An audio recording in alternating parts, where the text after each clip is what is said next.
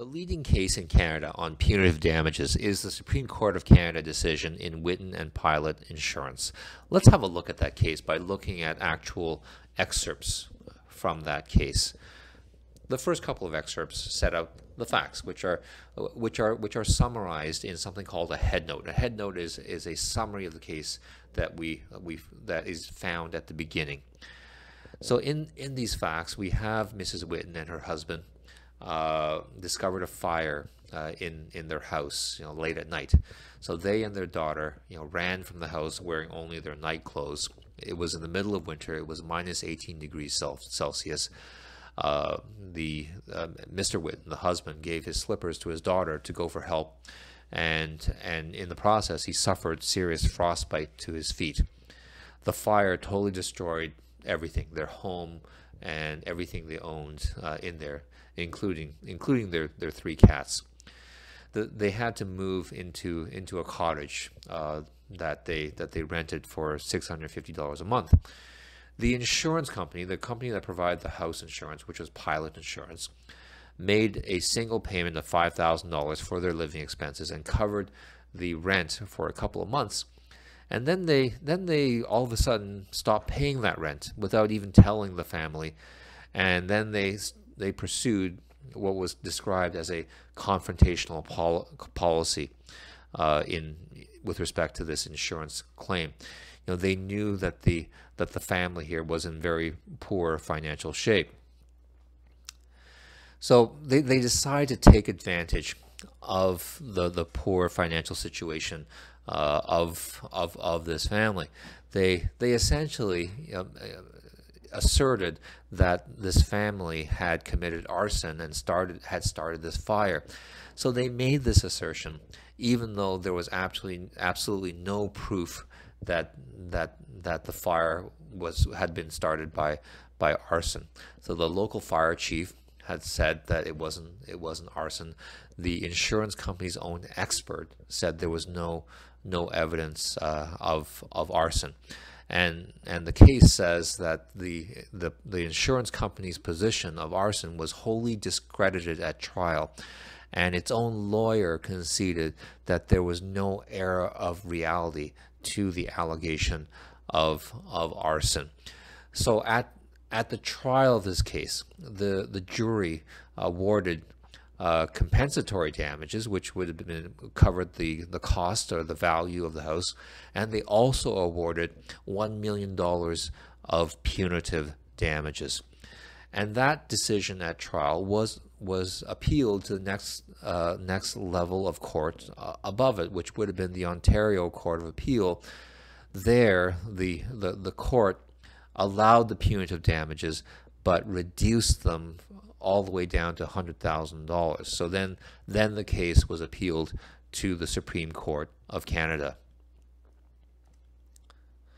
So the legal issue that the Supreme Court of Canada dealt with was whether the jury's award of the $1 million in punitive damages should be restored.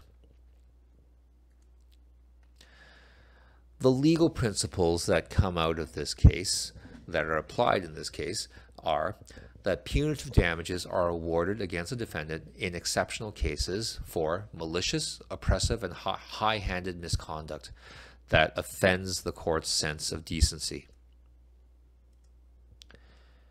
Now let's look at how the Supreme Court of Canada, applied the law to the facts.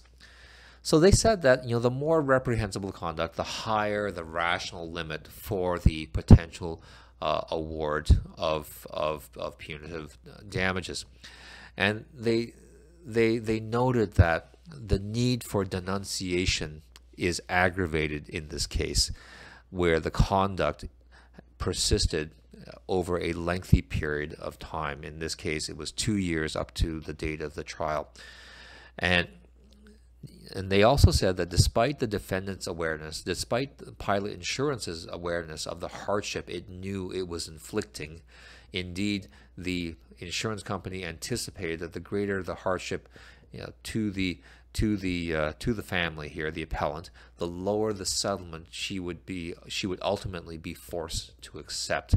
So the court was saying that Pilot Insurance as a matter of conscious strategy, was taking advantage of the financial hardship of this family to force them to settle for a lower amount than what the insurance company was legally obligated to pay under the insurance policy. The court here also noted that insurance contracts, such as the one involved here, are purchased by the public to get peace of mind.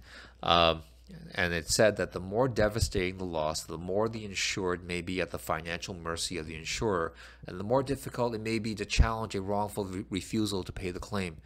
Deterrence is required, in this case, the court says. And the court also talks about good faith. So good faith, in terms of insurance contract, is an obligation of an insurance company to honestly abide by the terms of an insurance policy in determining whether or not to pay out on a claim on that insurance policy. So if it's required under the terms of the contract, under the duty of good faith, they should pay what they're obligated to pay under the contract. The court here noted that this relationship of reliance and vulnerability that was outrageously exploited by Pilot in this case, and they said that the jury in this case appeared to decide a powerful message of retribution, deterrence, and denunciation had to be sent to the insurance company.